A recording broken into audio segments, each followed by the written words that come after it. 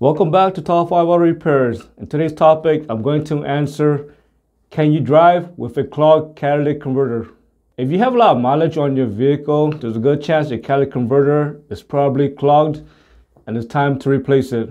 However, replacing the catalytic converter is very expensive. It can run into the thousands. So can you delay the repairs and drive it the way it is? And the answer is, most likely you can.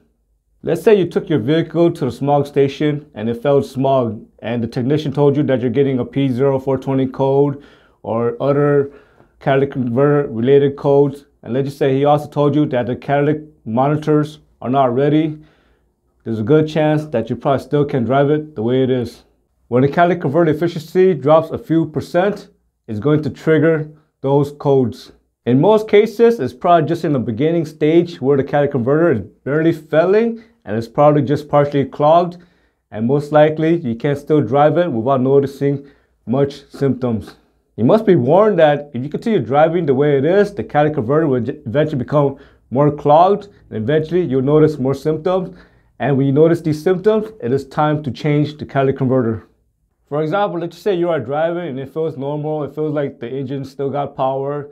And suddenly, when you decide to go at an incline going uphill and it feels like your vehicle starts to struggle, then you know the catalytic converter is probably becoming much more clogged and it's time to replace it.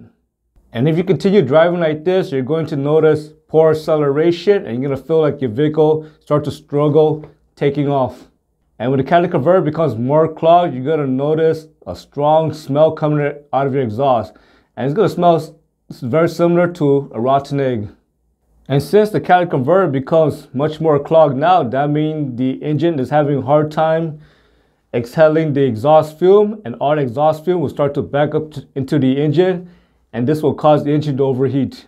And if the engine starts to overheat and you can't find out what the problem is, maybe the catalytic converter is clogged and it's causing your engine to overheat. If you have mysterious hard start, mysterious engine misfire, and mysterious stalling, most likely it's the catalytic converter that's causing all these issues. And when engine performance starts to suffer, gas mileage also starts to suffer. So overall, definitely you can drive when the catalytic converter is partially clogged, but when it becomes much more clogged and you start to notice these symptoms, then it is time to change that catalytic converter. I hope you found this video useful. As always, thank you for watching and subscribe to Top 5 Auto Repairs.